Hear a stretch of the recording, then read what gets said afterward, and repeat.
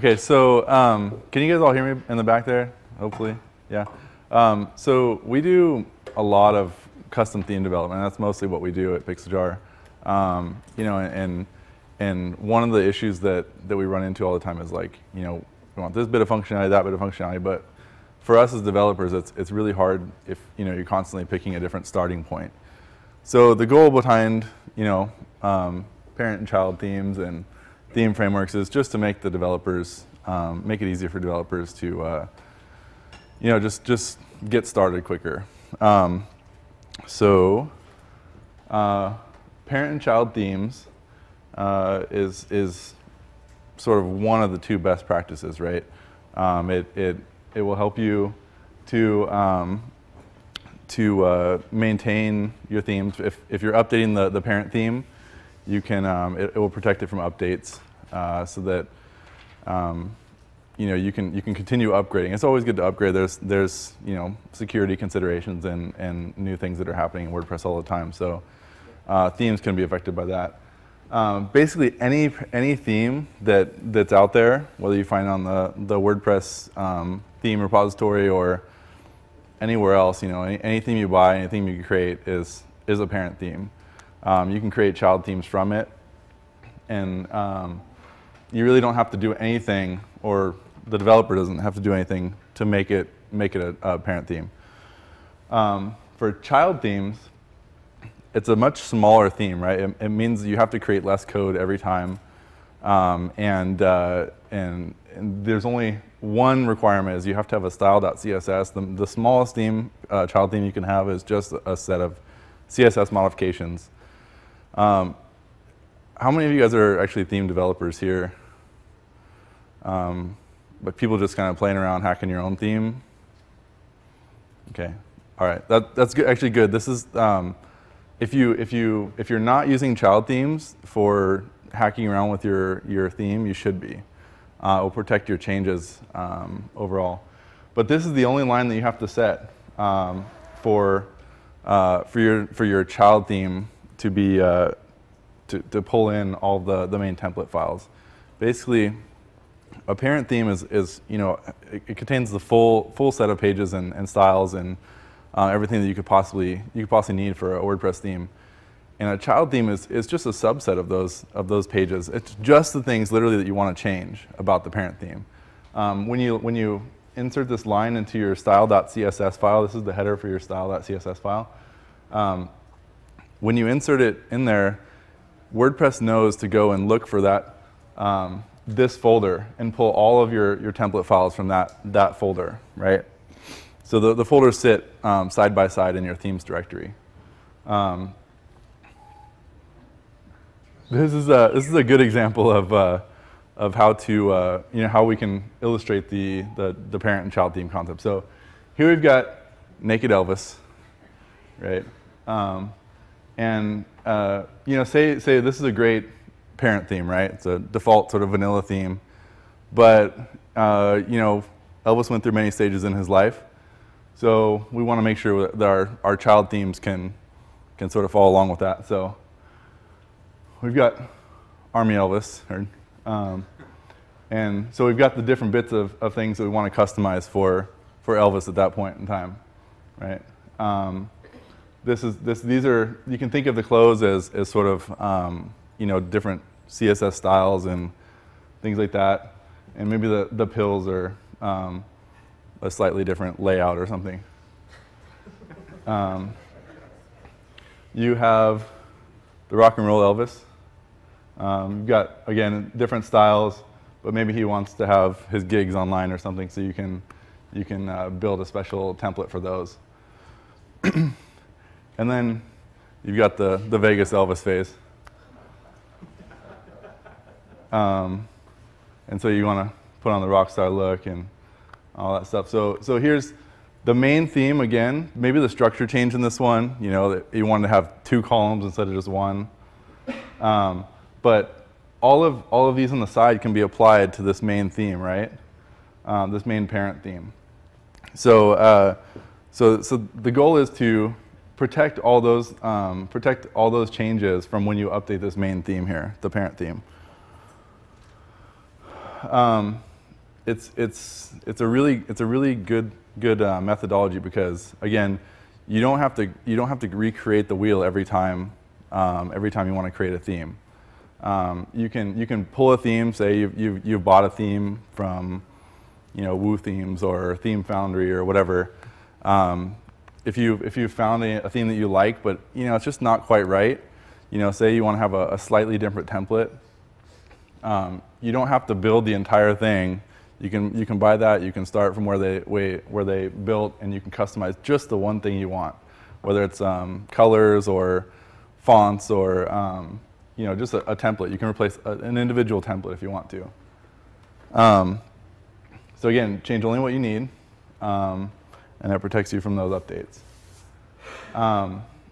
What you want to do in order to when WordPress pulls in your child theme, say you've activated a child theme, all it knows is what's in that folder. It doesn't pull in any style sheets for you or anything like that, unless they're specifically put in the header of that parent theme. So what you want to do is you want to import the parent style so you get to the baseline of where it was in styles. We'll take a look at that in just a minute. You can change specific templates, and another concept is that there's this functions.php file which you can add any sort of functionality within your WordPress theme. It's kind of like a way for you to build plugins right within your theme, a WordPress plugin. So if you have a bit of functionality, say for John always does a talk on how to create your plugins or how to create your first plugin. You could really do a lot of what he talks about within your functions.php file. If it's just something you don't want to distribute, it's just something that you need for your site. So you could create like an author box shortcode or something within your functions.php file and use that. But the thing to remember is if the parent theme has a functions.php file, you're not going to be overwriting anything in there. It's sort of appending it to what functionality is already there. So this is the basic structure of a parent theme on this side and a child theme on that side. So these are both for, I think this is for Traction or something, from Theme Foundry. But basically they have a base theme, which is a free theme that's out there, and they have a pro version that's a child theme of their base theme. So they've taken here and they've added some new files, but they've also, if you look over here, there's a header in both places. There's a header.php and a header.php. So in that instance, this header is no longer going to be relevant to WordPress. It's going to pull in the information over there. So this is what I was talking about. You can change a specific template based on what you want. So I know in particular in this theme, the pro version allows you to upload a logo in the back end and use it instead of the name of your WordPress site. So that's the difference between this header. This header only uses text, and that one allows for an image upload, right? So just placing it in your child theme folder is going to overwrite this file. So the hierarchy of how WordPress looks is it looks here first. If it doesn't exist, it pulls back into here, right? And then again, the functions.php is in both places, but it doesn't get replaced, it gets added to. That's important. So the other best practice, which is really more for developers, is theme frameworks. And these are things like Hybrid is one, Thematic is one, Woo framework is one, and I think Genesis is a really popular one actually from StudioPress. But it's really for developers. I mean, it's not if you want to go and style your theme. You don't want to start from this because it looks really vanilla, right? It's just white with maybe some boxes around things. But if you're looking for, just to customize a theme that you like that's out there, you want to go with the parent-child thing and modify it that way.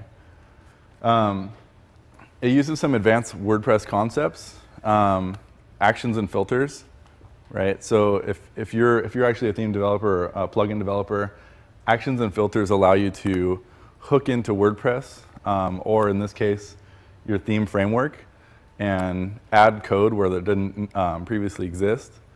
And filters allow you to modify the output of what WordPress gives you. So in your theme, it uses, when you output your actual post data, you use the function, the content, the template tag, the content. But you can actually filter that and change it completely before it comes out in your theme or in a plugin or whatever, all sorts of entry points to change that stuff. So these two are really what, really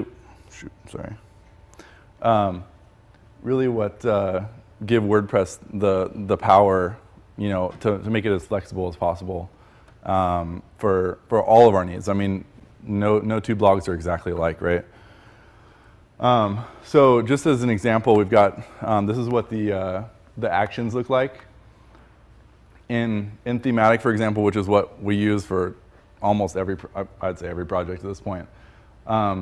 You'll see this inside their code, do action before thematic with some sort of variable. If you're not familiar with PHP, it's not really PHP, it's WordPress, but basically what this is saying is at a certain point in my execution, I want to do this action, okay? And I'm going to call it this. This is my title for it.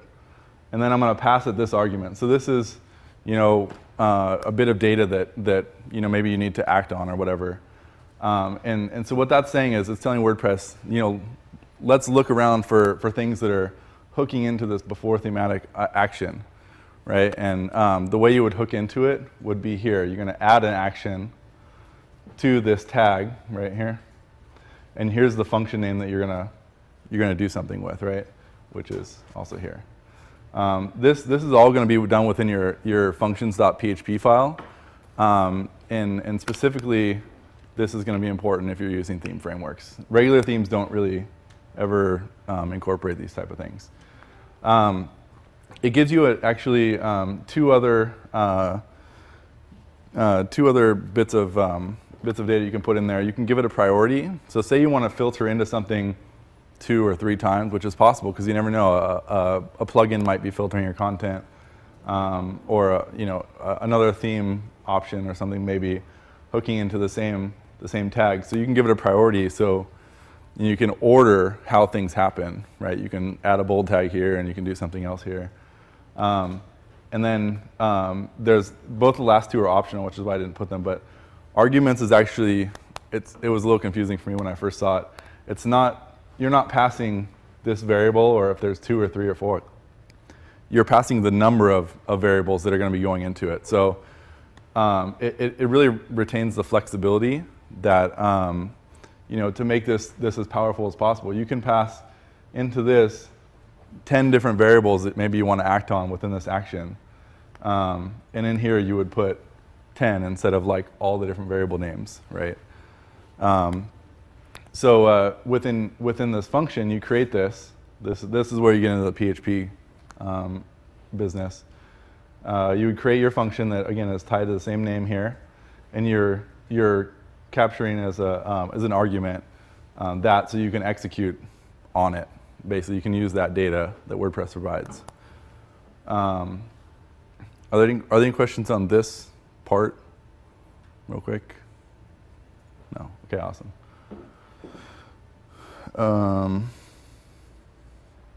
Okay, so the second bit of the WordPress functionality is filters. They work essentially the same way, except for instead of just executing some code at a certain point in the presentation of your page, it's actually applying changes to a variable, right? So in the case of, like you said, the template tag of the content, you could add a filter to that would add the author's name to the front of it, or anything you want. But in this case, you'll see something that looks like this: echo, which just means print out; apply filters. This is the filter name that you're giving it, and what you want to apply a filter to, like the variable, right? So in here, what it's going to do is it's going to just print out whatever the output of whatever's modified in there. So here, again, instead of add action, we're adding a filter, right? We're applying it to the same tag, and we're giving it a function name, which is here. Same priority, same arguments, works the same way. And whatever you return from this function, the difference is in the previous version, you would echo in the actions. In WordPress actions, you echo something, you print it out, versus filters where you'd actually return some data back so that it can be printed out through that function there. So within thematic specifically, and this is the case for a lot of theme frameworks, they give you a theme options page. A lot of times if you've purchased a theme, you'll see a bunch of different options that you can modify the way your theme looks. Well, thematic actually gives you a framework to create your own theme pages. So if you were building a site for a client, for example, and specifically that they're going to want to have a gallery or something like that, you can actually give them a page where they can actually edit that in the admin rather than having to make some crazy modifications to WordPress and build plugins and things like that. You can build it as part of your theme, and they give you a framework to actually build that. And the other thing too is that in theme frameworks, a lot of times you don't want to actually replace template files, right? Because they're a lot more complicated. I'll show you some in just a second. It's not your standard loop. It's a bunch of different things. So what you're going to do instead of modifying through a chain, like just dropping in a new template file, is you're going to be replacing content with filters, and you're going to be adding new content with actions. So why do we choose thematic? It's supported by a pretty big community of people. Actually, just went under a new version. Ian Stewart is part of the theme team at Automatic. It's a really solid SEO-based platform. It's really well thought out in that perspective. And Chris Grossman also is, he's taken over the project since mostly, I would say, from Ian, since Ian's working now at Automatic. And so it's sort of one of those things, just like WordPress has evolved since B2. Thematic is also evolving after the original founder stopped working on it. It's got a bunch of things that make themes really powerful. Widget areas, it's got 13 of them, and they're sprinkled all throughout the layout. So if you want to add something on, say, your post listing page, you can actually add a widget in between one of the posts. That's one of the widget areas. In the footer and the sidebar and the header, like there's a bunch of stuff. Last time I checked, there was 85 different actions, places where you can add content without having to modify a single template. And 71 ways to actually change the output of the theme, right? So that's a lot. I mean, we don't use half of those, but I think we created some pretty neat stuff. By default, it's really planned, right? Like you wouldn't look at this and go, "Oh, I want to buy that," right? And it's not something that is like that. But we take something that looks like this to start with. Again, this is for developers to really start with. And we created something that's like this, right? Which looks pretty different. I mean, it's got a lot of functionality. We didn't really create any special templates for this. It's all done through actions and filters of content, right? So same framework here was used here, right? You can create completely different looks just based on adding content, filtering the different content areas, things like that. And you're not limited to standard WordPress views, right? You're not limited to a single listing page, a category page, and a detail page. It's not like that. There's so much more flexibility with a theme framework. This is another example of a site that's using thematic. Again, and like there's really no limitation to what you can build with it. Same again. It's the same framework, different look. Here's some additional resources. I'll post my slides too, so that you don't have to like jot this down real quick. But Theme Shaper is the original developer. That's Ian's site, where there's a complete thematic guide, right, of how to customize it and things like that. Some of the documentation's a little sparse, so if you're actually a developer, I would suggest, going into the code and just scanning down a template file, and you can see what the order of things is. Thematic for You is Chris's site. It's sort of, he's posting a lot of stuff on how to customize it these days, and it's really the place that if you're looking for kind of some things you can do with it. I think the new version does integrate WordPress menus, the new 3.0 feature, but the old version of Thematic didn't. So he was posting ways to get that incorporated into there. That's us, obviously. Drop us a line if you have any questions. We can help you out. There's a Google Code project for it, and these last two links are just some things that I found that the cheat sheet had a really good structural representation of Thematic, and it made it a lot clearer visually if you're a visual type of person. And the Op 111, it just had a bunch of other kind of code snippets and things that I found that were kind of useful. So, any questions at this point? Yes? I had a question about how does thematic, when you're building child themes, how does that affect your distribution? Like, I know you sell themes, you have free themes, and it's a legitimate question. Just wanted to know how that worked out. Basically, there's actually a bit of talk these days about putting child themes on the theme repository of WordPress.org. I don't think it's come to any consensus, but thematic is on the WordPress repository. So theoretically, that could be a distribution point. I wouldn't say that you would distribute thematic with a child theme like that, but it would definitely be a requirement, right? We don't actually sell themes per se. I mean, we're theme develop, like we do. It's like a service business, so clients come to us to ask us to build them something custom. But I mean, I'm sure there's a marketplace out there where you can sell child themes like that. Yes. I'm just wondering if I'm kind of looking at deciding whether to just do the child theme thing or get more into the framework. I'm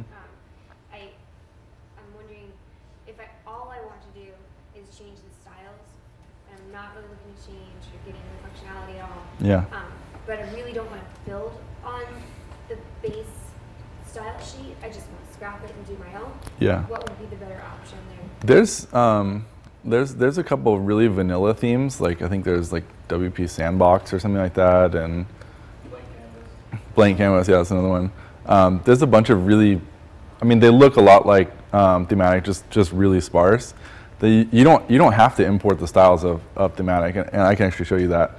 But I mean, if you're not looking to really add the functionality, I would say just pick a theme and just make a child theme of it, and don't worry about necessarily a framework per se. And if it's something like, I know I've heard people say that they'll just take a theme, like strip it out, and that becomes their starting point that they use, and then they know all the structure of the HTML elements, so it's easier for them to style. But still incorporating that child theme concept, where that becomes your base theme, and then having a child theme that builds upon that is a good way. If say like 6 months down the road you go, oh, I really want to add a new sidebar or something like that to your base theme. You don't have to merge in all of your style sheet changes.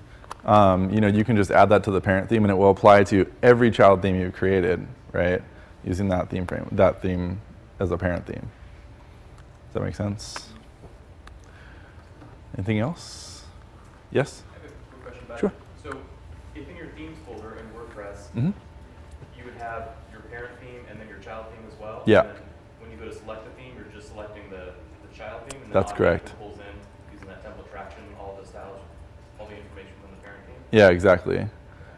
Yeah, so they sit, the theme folders actually sit side by side, parent and child theme. When you're looking at it in the admin, which I'll show you in a second, you'll see the parent theme, and then you'll see a child theme. You can give the child theme a separate screenshot to kind of differentiate it between everything else. And all you have to do is activate that child theme, and all the functionality of that parent theme get pulled in. Anything else? Yes? How would I have a theme I already like?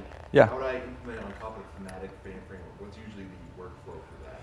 That's a good question. I mean, thematic has a pretty standard format. You know, like it's got your basic listing page. It's got a page template. It's got a category template. It's got, you know, a post detail. So, it for most cases, if it's just style sheet kind of stuff, you can probably integrate it that way. And it's just there's probably a difference between your naming conventions. That's going to be the biggest struggle, right? Is you know, merging whatever you called your blocks of content with what thematic calls it.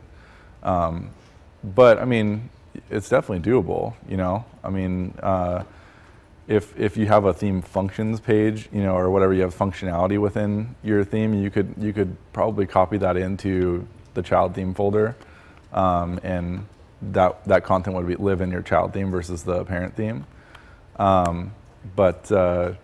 Yeah, I mean, really, I think the reason we use thematic is because it really takes the development part out of making a theme, and it's almost like you're just styling HTML at that point.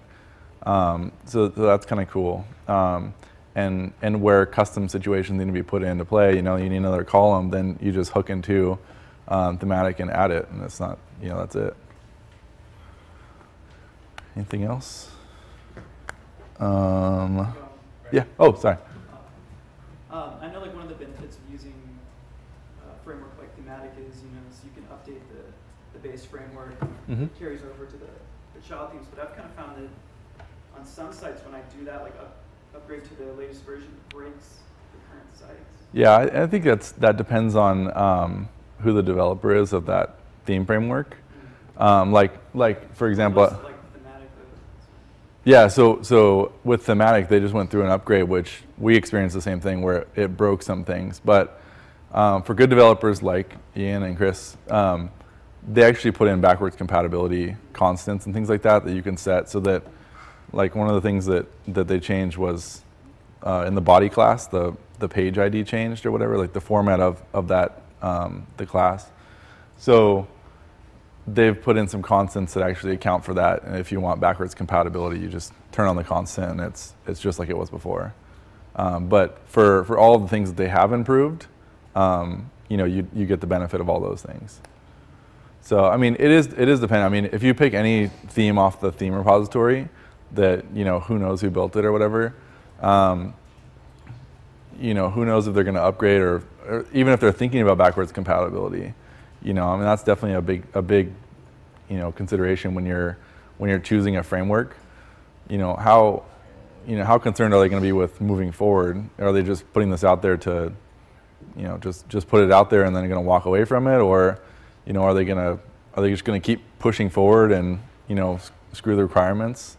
You know, that's a consideration to be made for sure. So I can show you some things like after. That the compatibility type stuff. So, anything else? Okay. This is me. Contact information's here. If you guys ever have any questions about theme frameworks or whatever, just, you can give me a call or email me or whatever. Follow me on Twitter. I'll be happy to answer your questions. Okay. So,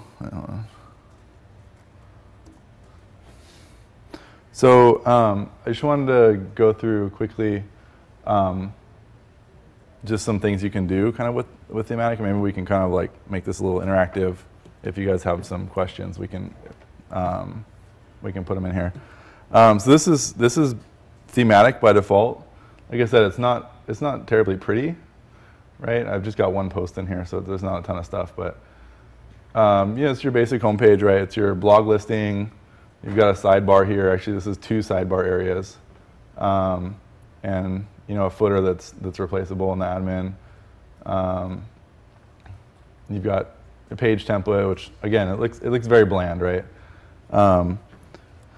So the way that I've got it installed right now is I have where is it? Thematic. Yeah, so thematic is installed and active right here. But I went ahead and created a child theme where, again, for the sake of the demo, here's the 2 folders sitting side by side in my themes directory. So all we have to do to make sure it pulls from thematic is this line right here.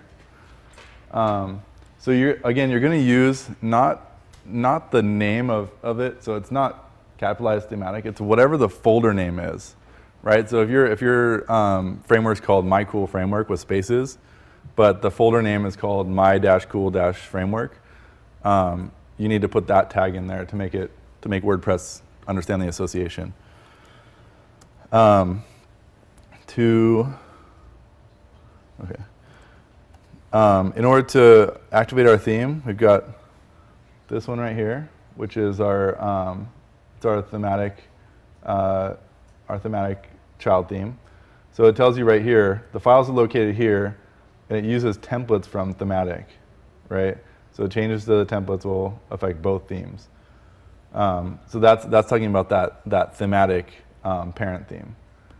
So if we activate it and we go back and I refresh, it's exactly the same, right? Nothing's changed. And the reason why that is because right here in the style sheet, I'm importing all of thematic styles, their default styles. So to your point about wanting a theme that has no sort of style at all, if I delete all those, WordPress thematic just becomes a bunch of HTML with no style applied to it, right? So, so you can take or leave whatever the parent theme has already created, right? In this instance, you can add colors and styles, any sort of styles that you would want to, and as long as you add them below these imported styles, they're going to overwrite what's in the previous styles. But one thing I wanted to show was this is the functions file, right? So you can actually completely change the way that WordPress works, or not WordPress, sorry, thematic works and displays. And this is basically where the power of a theme framework would come in. So you can use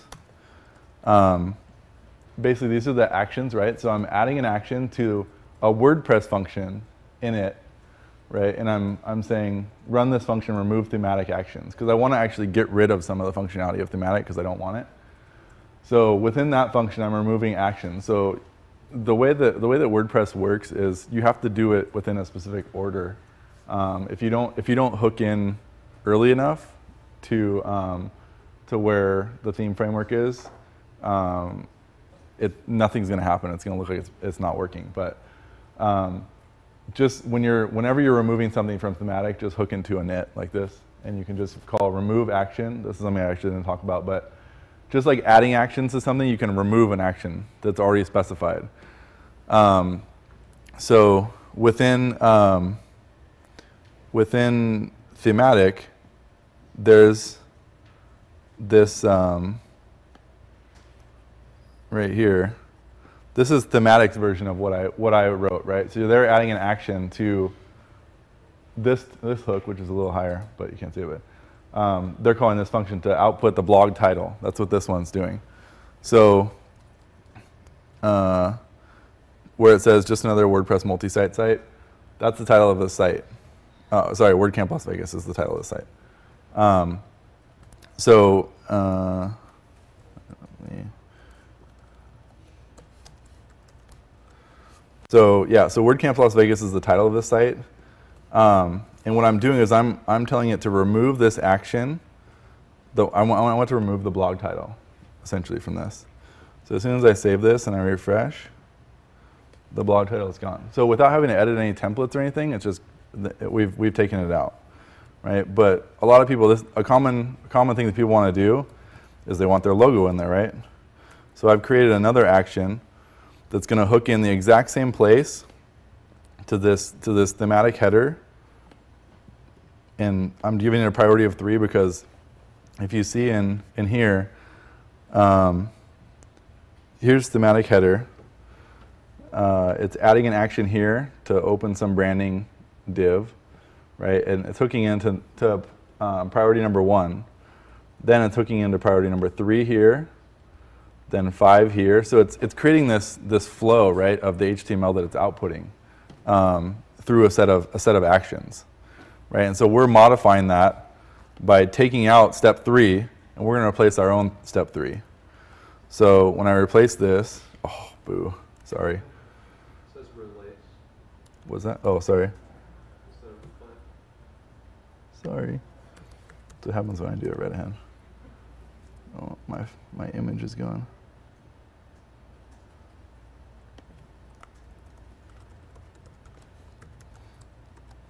Okay. So say that was a logo, right? You know, you could make the logo there, and then use styles to actually apply some styles to the logo itself. So, you know, just with those few lines of code, you can replace a logo on the site without having to actually modify the actual template, right? So here again, this is my folder structure. I've got the Fat Elvis folder, but all I have in it is styles and functions, right? And I've modified that template. Now, if it was a standard theme, what I could do is I could go in here and say, okay, here's the header file, so I'm going to copy that in to Fat Elvis, and instead of you know, letting it do all this stuff, I'm going to say, no, I want this to, you know, be red or something.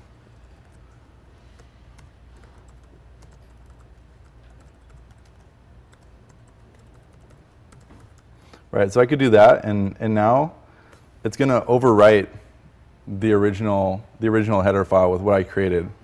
But that's not a very forwards compatible way to work with a theme framework, right? Because maybe in the next version of Thematic, they're going to change one tiny little thing about the header file, and now I'm out of sync with the main theme framework. So as much as you can avoid, you know, actually hacking through you know, header files and any sort of templates, better, because you don't have to worry about backwards compatibility. Again, it's all about, you know, keeping your child theme as much separated from the parent theme as possible, so that you're protecting yourself from those future updates. Is there any questions on that? No, you guys got it. Awesome. Is there anything that you maybe have a question about how you would put in there? And we can do some interactive examples. I have a question for you. I don't know if it's a little bit outside of what you want to talk about, Brandon, but if you have a theme framework and you want to create a custom page template, just inside the child theme, like for example, on that 360 site you did, you've got like a 4-column layout you created. How do you go about doing that? What we do, and maybe I'll pull up a theme that we actually created. Let's see. So this is not working.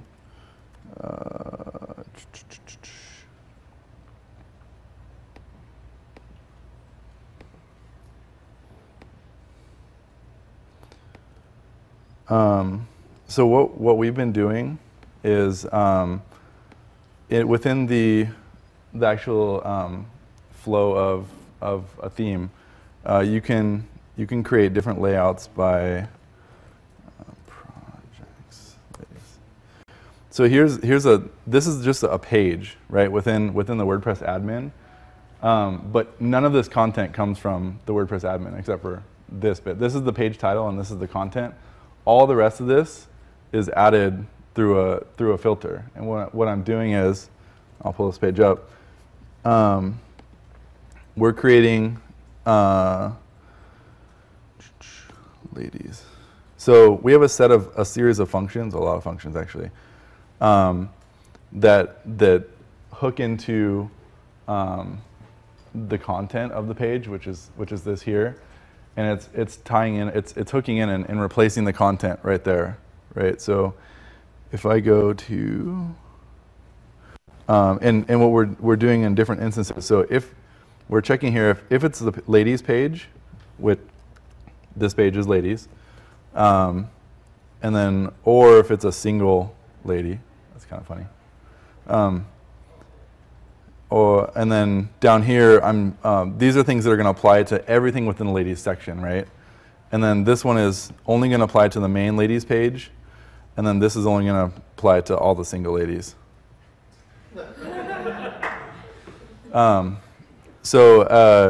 So for in that instance, we want to look at this, right? The ladies page.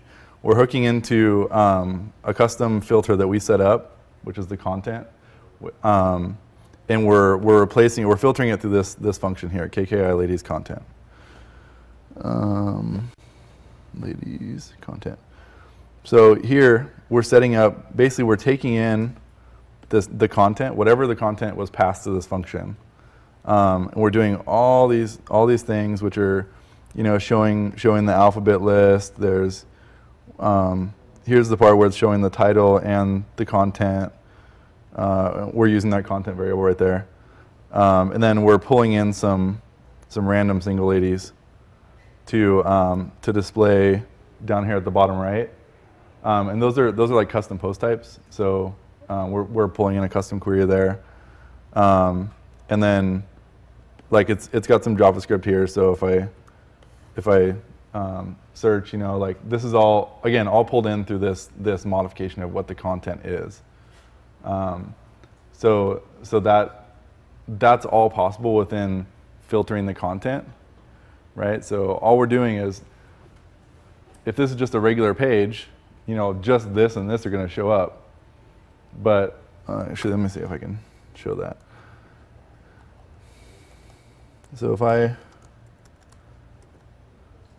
So this is what shows up if that function's not called, right? If I'm not filtering the content at all, when I put that back in, obviously all that data comes back. And then similarly, if you're going, say, to let me find. So this is a custom post type page that we're doing the same thing to, right? We're filtering to show basically a single page, like a blog post page. But we're formatting with, this is like a post thumbnail and then the title and some content. We've got some custom meta areas over here. A more custom, we have a custom sidebar that's over here. So what's the template look like for that page?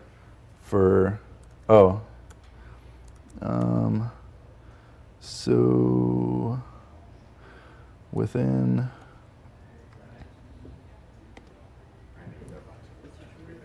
okay, sorry, thanks, dude. Huh? Thank you. We're just using the default thematic page template, or the single template. So, but we're modifying it through filters. So we never touched any of this. This is all lies within thematic. And all we're doing is hooking into thematic to display all this different content. Does that make sense? They're about to give me the hook, so does anybody have any last quick questions? Okay. Is there a good place to learn about actions and filters? Yeah, the WordPress Codex is a great place to learn about how to use actions and filters. Within the context of thematic, you can go to themeshaper.com/thematic/guide, This is the one I was in my link. But basically you can see, like here's some hooks with some examples. And this is the one I was talking about. So thematic header, we replaced this one right here, which is set at position number 3, right? So these are like sub to the header one. They hook into the header, below header, blah, blah, blah, blah, blah. Some examples here. Just kind of how to do that. And again, how to remove thematic actions. And then same thing with filters here. This shows all the different things you can filter. It's actually not all, but it's most of the things you can filter.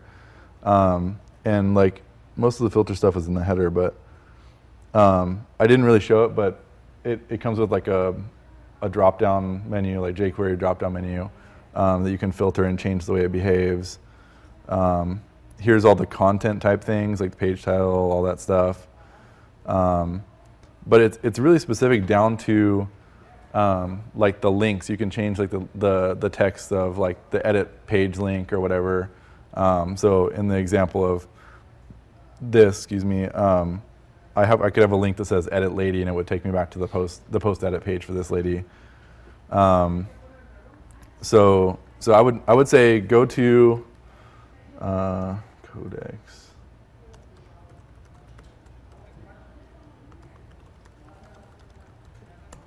I think it's yeah, the plugin API. So basically, if you go to this one, it describes a little more in detail what hooks and actions and filters and stuff are. And then WordPress actually has this capability built into it. There's a lot of things in WordPress you can actually hook into. So it becomes more like plugin development at that point if you're modifying WordPress. But it kind of talks about some things you can do with that. So, okay, I think that's it. That's all my time.